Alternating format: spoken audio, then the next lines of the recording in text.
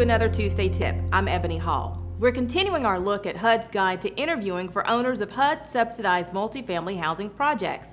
These last few weeks, we've been talking about the transition to the interview. That was Phase 1.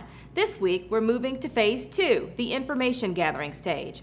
HUD calls this the body of the interview that focuses on data collection and exploring the applicant's circumstances.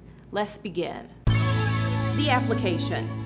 HUD says having a comprehensive application is important because it guides the questioning. Make sure you review all the questions on the application to ensure the applicant understands them.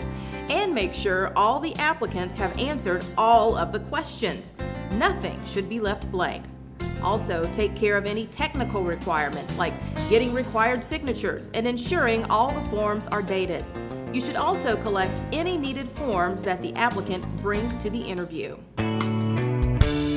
For many of you, the application may be the easy part, right? You may be more concerned with getting the right answers verbally. Well, next week we'll talk about what to ask your applicant. We'll cover the kinds of secondary and primary questions you need to ask them. That's next week on Tuesday Tips. We'll see you then.